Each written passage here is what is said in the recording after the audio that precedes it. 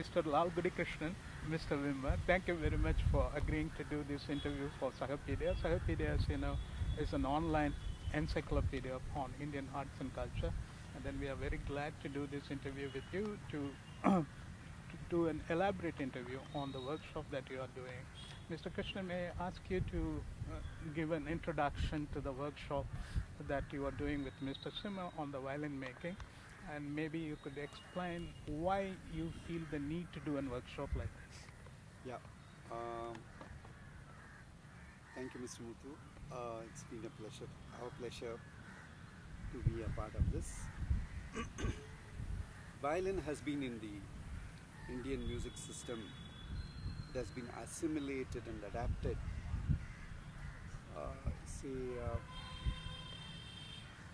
for a period of 200 years. During the British rule, this was assimilated into the system. We have 4 people who have been accredited with the job of Indianizing this Western instrument. Varaha Payar, Balaswamy Dikshitar, Vadivelu, and Krishnaswamy Bhagavatar. The art of violin making, Mr. James will tell, has been perfected by Stradivarius, and not much has been done to improve it any further. And we have taken the same violin and Indianized. I just can ask Mr. Jim to play it the Western way, and how the Indianization has been done to adapt the violin. Actually, it's a pretty well-known Mr. Balaswamy learned from an Irish fiddler. So I'm not a classical violinist. I'm a fiddler. So I don't get to say I'm a violinist. I always have to say I'm a fiddler. And so I'll play you a tune in the Irish manner.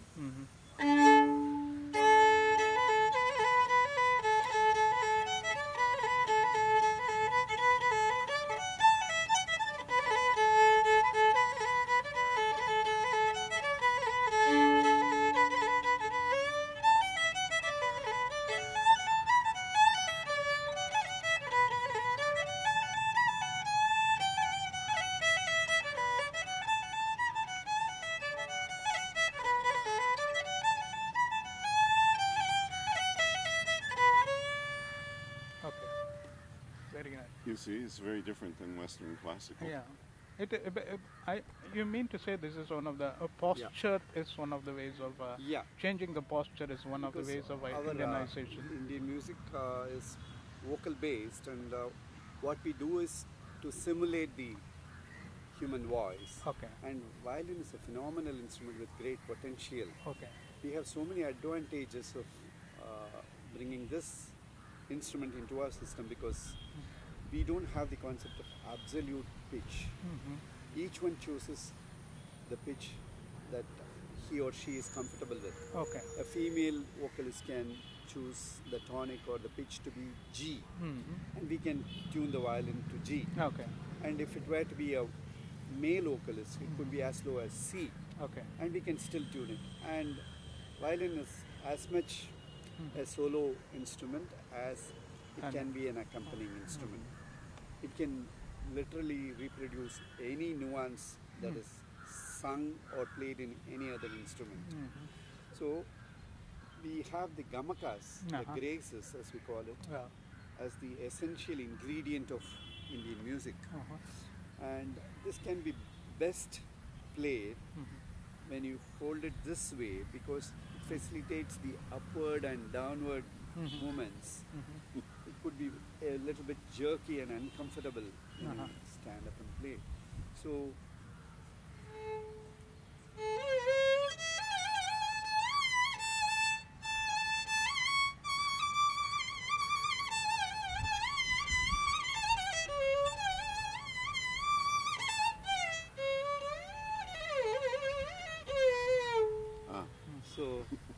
it's as though a human voice is singing. So traditionally the veena and the flute used to be the accompanying instrument in South Indian concerts. But after the advent of violin, it has become an ubiquitous instrument. You find it in any concert, South Indian concert, be it a vocal concert or an instrumental concert. And you find violin as a solo instrument also. Okay. And it is also found in the Hindustani music, and not to talk about the film industry where we have so many violins. And the unfortunate thing about the scenario here is you don't have enough repair skills. The craftsmen, unfortunately, they don't have the facility of getting themselves trained in a college. In the West, they have specialized colleges teaching the art of violin making and the repair facilities.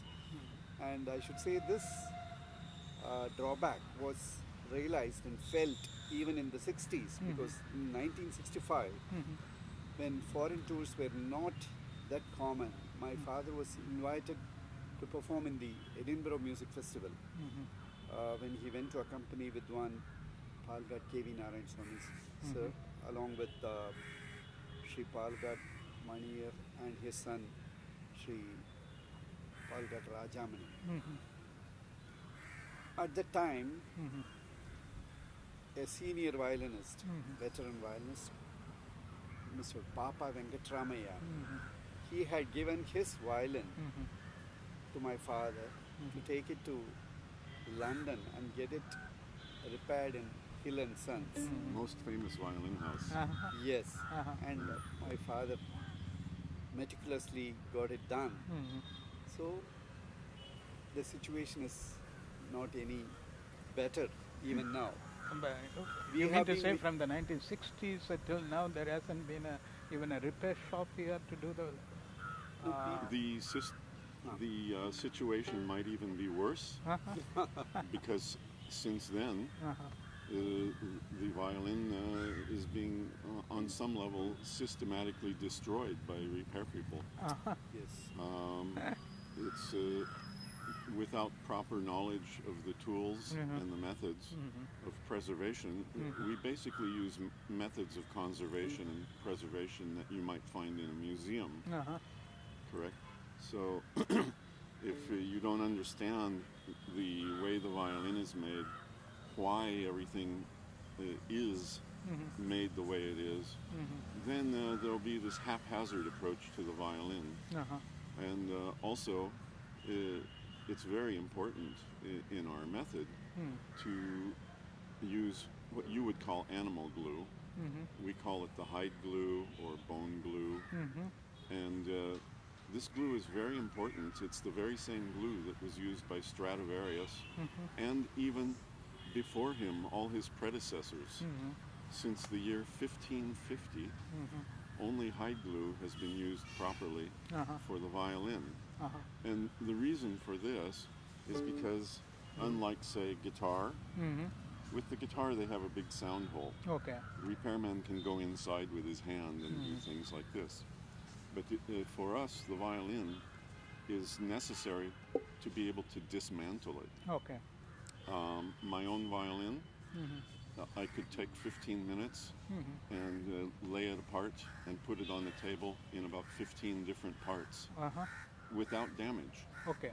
The hide glue allows us to dismantle the violin with no damage and clean up, whereas these synthetic glues are stronger than the wood itself. So when we try to open, it actually creates a hazard for the violin itself. It's easy to break it further, and with the use of these synthetic glues, like say your Favicol or what you call it, Araldit, the violin is glued together so strongly that when it inevitably must be repaired, only more damage will be caused, you see. So our method is really quite important. And we actually don't have any idea how old the violins can become. Because the very first violins that were ever made around about the year 1550, are still in common use today due to these careful methods of restoration. I see. With the use of these synthetic glues, the violin might survive only 50 years. Then you have to throw it away. So, yeah, as I told you, it has been over 200 years since violin came into this Indian music scenario. And we very well know that the repair facilities do not exist here. Even though in the north we are making some violins, there are people making and selling it, but the greatest disadvantage is the right wood is not available. Yes. Yeah. In the West, they use maple and spruce. Maple and spruce. The best maple and spruce. The best maple comes from Bosnia, former Yugoslavia, and the best spruce tends to come from Central Europe, southern Germany, Austria, areas like this. And where you see the old violin-maker colonies, for instance, Cremona, the 10 greatest violin makers of all time all lived and worked in Cremona, and Cremona on a clear day is within sight of the Alps, right, the mountain range between Italy and Germany. And just on the other side of the Alps is Mittenwald, the colony of violin makers there. So they lived in proximity to the wood source. And in India, it is a big problem that the wood is quite simply not available. I believe that if India did not have to import every piece of wood for the violin, that there would be a very lively violin making industry here today. The attempts have been very bravely made, but the woods that are used are more commonly used for instruments like the sarod, or perhaps the veena, sarangi, these kind of woods. They're a tropical hardwood which is quite heavy. And it may not, I don't know the structural capabilities of these woods, but they may not be as capable of withstanding the tension that the maple and spruce are. Withstanding with what kind of a tension? Well, if you look at the violin, you'll see nothing touches the top except the bridge. Yes. Unlike the guitar, the violin, the strings go up and down, and they form this angle over the bridge, which pushes down. Now with soft gut strings, these are even more tense because they're a nylon string, and steel will give almost double. But the pressure coming down onto the top of this very small piece of maple is around, at Western concert pitch, will be around about 60 pounds. Imagine a large bucket of water sitting on top of this poor little piece of wood.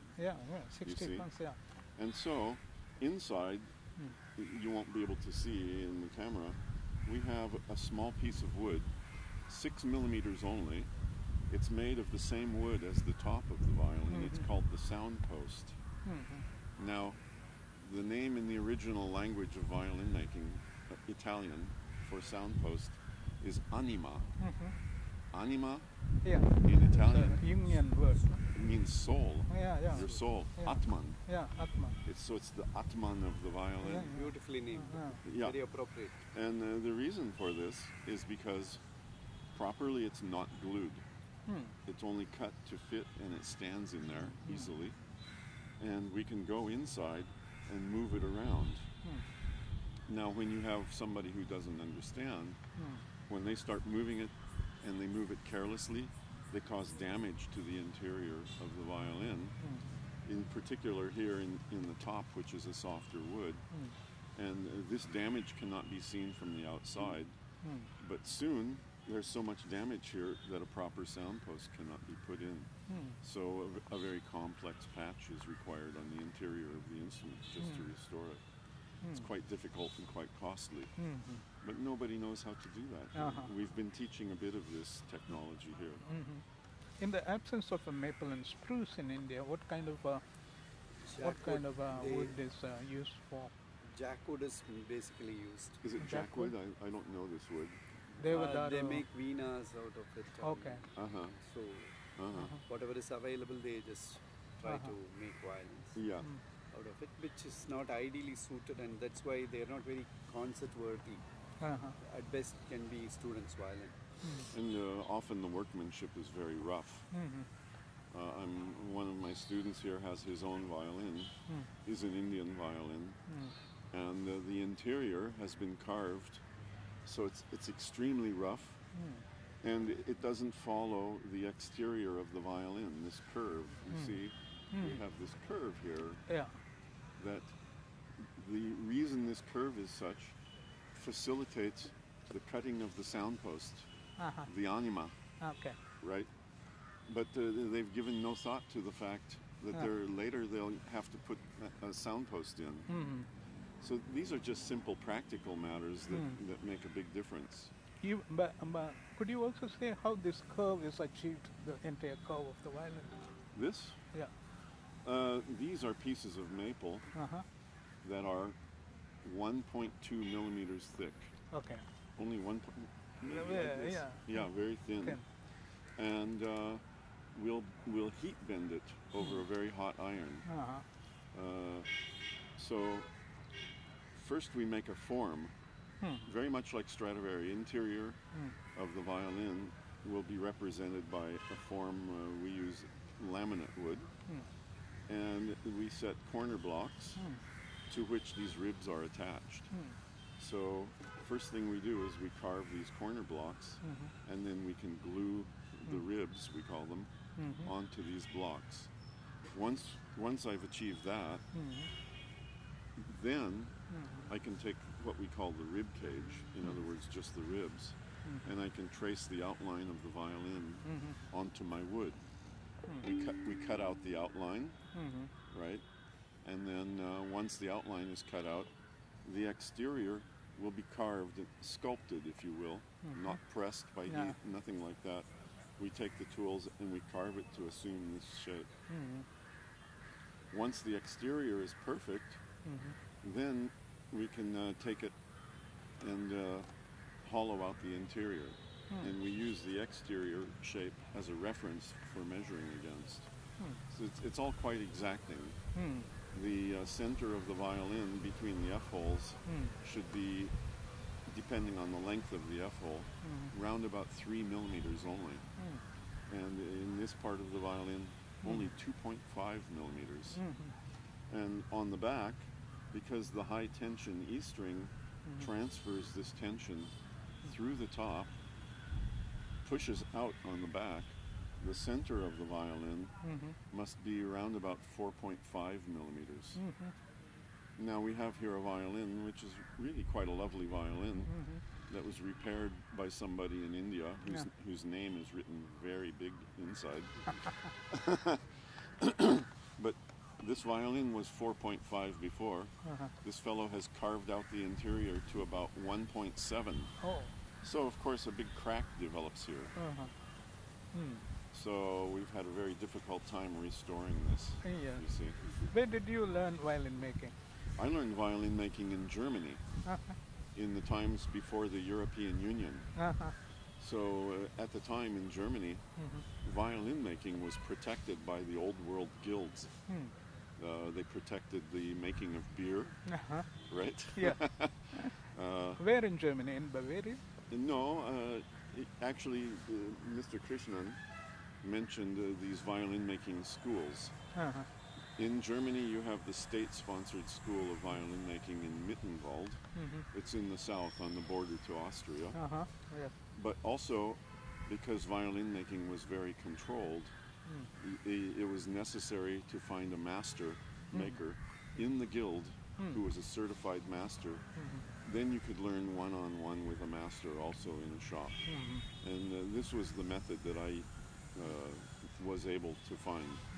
At the time it was almost impossible to find a violin maker who would teach you.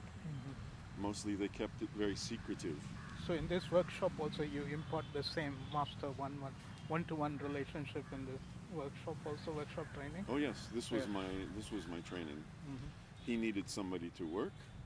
I represented very inexpensive labor.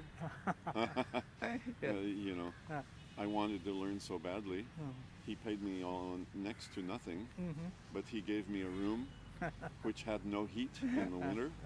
It was always cold. I sat with many blankets, and I slept on the floor. And my washroom was in the shop itself. I didn't even have a proper shower. So to get a nice warm shower every day. Which year was it? This would have been 1980. 1980. So to get a proper shower, I joined the closest possible sporting facility, which was a kung fu school. So you learned kung fu and the art of violin making together. So whenever the violin here developed any problem, we would wait for a foreign trip to happen. It's like a person getting sick in the village. He wouldn't. It's like a person who gets sick while in a village. He wouldn't want to go to a doctor in the village. He would wait to go to the city.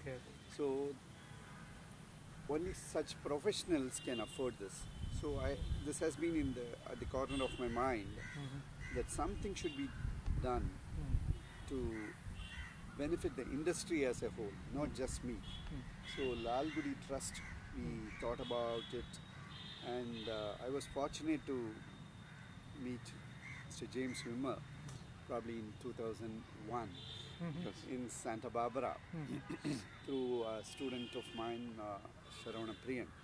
And it is like his interest and my interests, whatever he wanted to do and I wanted to do were matching. You had common objectives. We had to do. common interest, and so I made the best use of Mr. James Wimmer, and he's a wonderful teacher and who has the heart to impart whatever he has learned. That is most important. And in 2013, Lalgudi Trust took the first ever step to fly in famous violin maker as Mr. James Wimmer, and he was kind enough. Famous. You are very humble. Mr. James Wimmer was kind enough to come along with his assistant Alex, and we had a 21-day workshop by which we gathered some craftsmen, local craftsmen who are professing to do some repair work here, so that they could get the right knowledge from the right person. And we don't have specialized tools here. That concept is not there. The workbench concept is not there. We got it made, and Mr. James was kind enough to purchase those tools and bring it with him, and we gave it for free to the participants. And apart from that, we gave the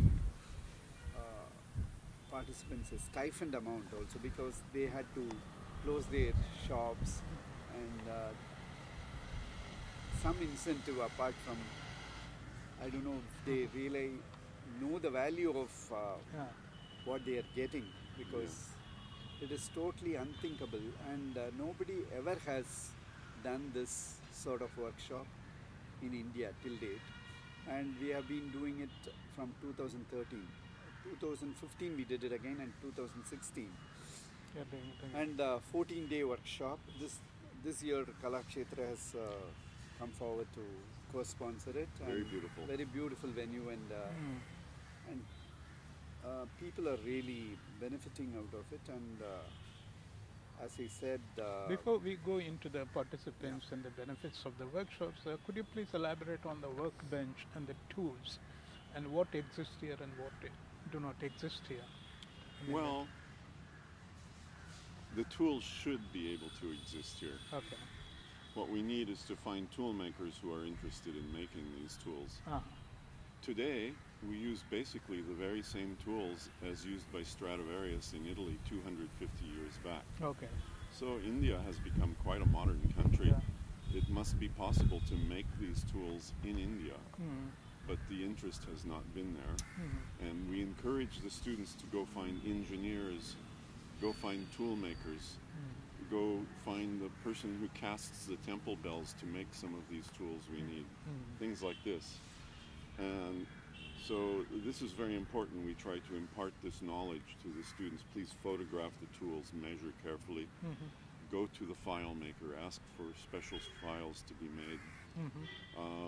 But this has really kind of been a problem because we have to bring everything in. And you know, these tools are quite expensive in the West to set up with just the tools for basic repair. Might cost me around about $10,000 US, you see. Because they're specialty tools, there's not a big, easy market for them. Now about the workbench. The workbench, in German we call it the Hobelbank. It's made actually for heavy planing, right? So if you have some flimsy table and you try to hook a piece of wood to the table, you'll walk all over the room going here and there while pushing the plane. So the workbench is very heavy. You can do very heavy work on the workbench. The carving of a cello, for instance, is very physically strenuous work. So we need the workbench to hold the piece solidly. And it has various devices for holding in different ways. So it's really quite central to the workshop. And Mr. James has consciously planned it in such a way that he imparts on-the-job training. Real violins, cellos and violas have been prepared, and so that all the craftsmen not only know the art of violin repair, they can handle a cello, they can handle viola. Yes. That's a wonderful thing. Yes. Who are the participants of the workshop since 2013? Well, my goal is to train what we would call tradesmen. People who are not necessarily academically trained, who are doing the work of cabinet making or carpentry, and who will have some of these woodworking skills already. So this has been my focus. And we have a couple of very good, they understand exactly what I mean when we use our tools. They're already very handy with their hands and with the tools. We're not, violin making is not a big intellectual activity. It's mostly a simple woodworking activity. And you know, many violin makers are not even musicians. There's no written record at all of Stradivarius himself ever playing the violin. And none of my teachers were able to play. I'm the only one who plays this fiddle. And but the naming of the parts of the violin is very intellectual. For anima, for instance. Anima. Yes, this is Italian. Yeah, in English we call it the sound post. In German, the word for the sound post is Stimme. Die Stimme means the voice. We were talking about the Indianization of the violin. You talked about the posture. Absolutely. But what are the other aspects of the Indianization that the major thing is the tuning. We have modified the tuning to suit our system of music. Say the Western tuning starts the fifth, then it's fifth, one, all the way all up. Fives, all fifths. All fives in intervals of 5. But we have done it like the tonic and the fifth, tonic and the fifth. The same 2 notes will be repeated in the higher octave, C. That's how we tune it. So this tuning facilitates traversing through the octaves and playing our gamakams very easily. So that's a brilliant brainwave of somebody who did it. Also, when you change the saw from to different pitches, the fingerings will not change. Yeah. In the Western manner of tuning, we never change the tuning of the violin, but we have 24 different keys, we call it. Each key will have a different flavor or mood, right? Even though it's the same scale, you might say Shankarabharanam, in a different key, it will have a different mood. So they like this in Western music, but all the fingerings change. So maybe sometimes you don't even use the open string because the key is too difficult. So in this way, the violin will give an entirely different voice. And my greatest desire is people should get inspired. A lot of corporates should get inspired, and we need not just one James Wimmer, but many of such people, so that the whole of India benefits, and we have good repair person, craftsmen, wherein we can give our instruments with full confidence and get it back in good shape. Yes. Our goal when repairing the violin is to give it back as if nothing ever happened. Yes. But in fact, in many cases, the violin is already so damaged, we have to give it back as if the other fellow was never there in the first place. And this is very difficult. What is to be done for the future of violin making in India? Apart from having a master like Mr. Yeah, Wimmer. we have to import the right wood, and it has to be done in such a large scale so that it becomes feasible, economically feasible to compete with the Chinese violins which are flooding the market now. So that is, we have to do it with the support of some corporates or government sponsorship, and definitely we have requisite skill here and awareness, especially after Mr. James has come in.